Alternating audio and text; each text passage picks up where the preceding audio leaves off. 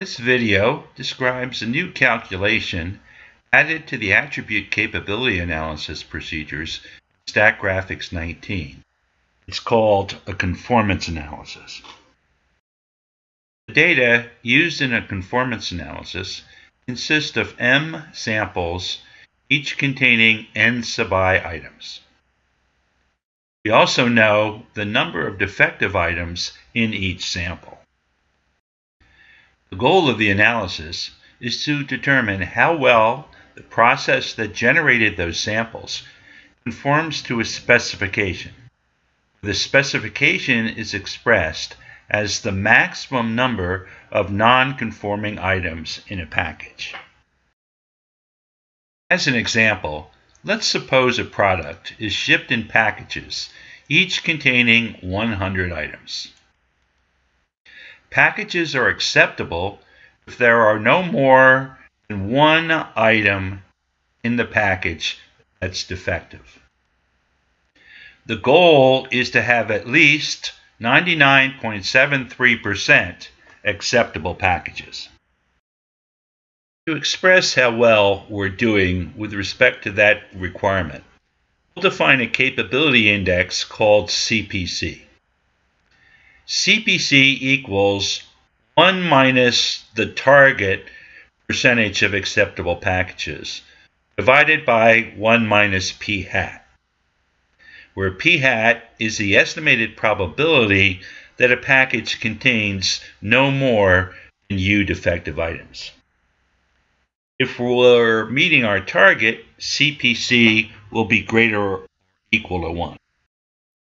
I've loaded into the Statgraphics data sheet 100 samples, each containing 5,000 items.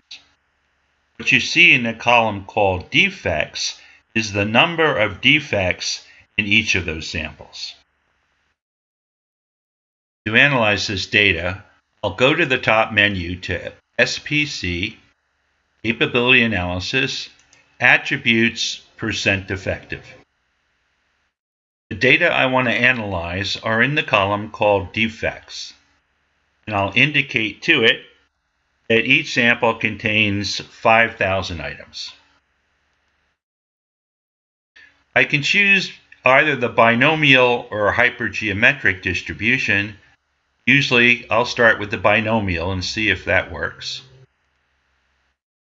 As far as tables and graphs are concerned, I'm going to pick the analysis summary, goodness of fit tests, performance analysis, and a capability plot. The capability plot shows a histogram of the data, which contain anywhere between 1 and 11 defects in samples of 5,000 items. And you can also see the fitted binomial distribution. Before I calculate any statistics, I want to check the goodness of fit of that binomial distribution. You can see over here on the left-hand side that Statgraphics has performed a chi-square goodness of fit test that compares the observed number of samples in each of the classes with the expected frequencies. If the p-value is greater than 0.05, then the distribution fits acceptably at the 5% significance level. A p-value of 0.17 is a pretty good result.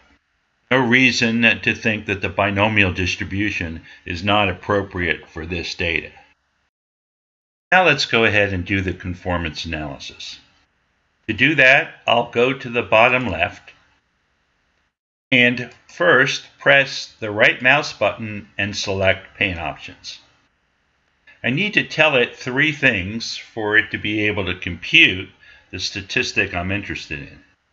First off, I need to tell it package size, how many items are in a package, and we had specified 100. It also wants to know the maximum allowable non-conforming items in the package, and we said 1. Finally, it wants to know the target conformance percentage. It's 99.73%. When I press OK, I can then compute the statistics I'm interested in. The numbers of interest on this screen are the probability of conformance, that is, having a package with no more than one defective item, and CPC. The estimated probability of conformance is about 99.54%. With 95% confidence, somewhere between 99.45 and 99.61. Unfortunately, I'd been hoping for 99.73%. Not doing quite as well as I was hoping. Because I'm under the target conformance, CPC is less than 1. In fact, it's about 0.582. If you read the Stat Advisor, you'll notice one more interesting thing about CPC. It says in the last line here that the capability index CPC indicates that the probability of obtaining a non-conforming package is 1.7178 times that allowed. It turns out that that's the reciprocal of CPC.